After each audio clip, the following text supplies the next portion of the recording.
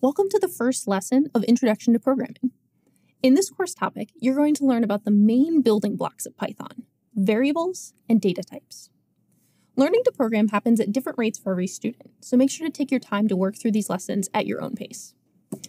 Let's start by looking at how you can navigate the course topics.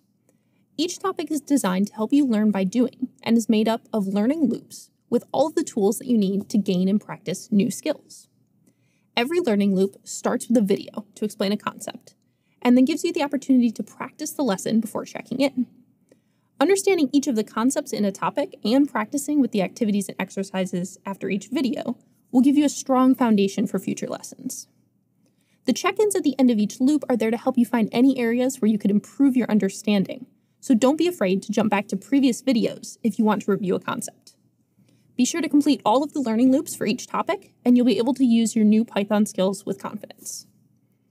Finally, before we jump in, we're going to start each course topic with a lesson that isn't specifically related to Python, but focuses on helping you become the best developer and problem solver that you can be.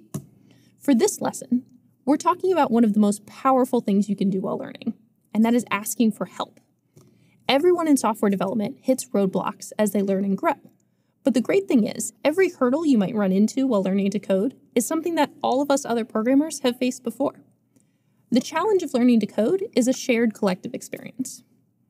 The common quality of all of the people who have made it through their first programming course and become strong developers is that they are relentlessly resourceful in asking for help. So don't give up. You'll sometimes need to look for creative solutions for your problems, such as Googling your error, searching questions that other students have asked in the Discord, or identifying a concept to go back and review.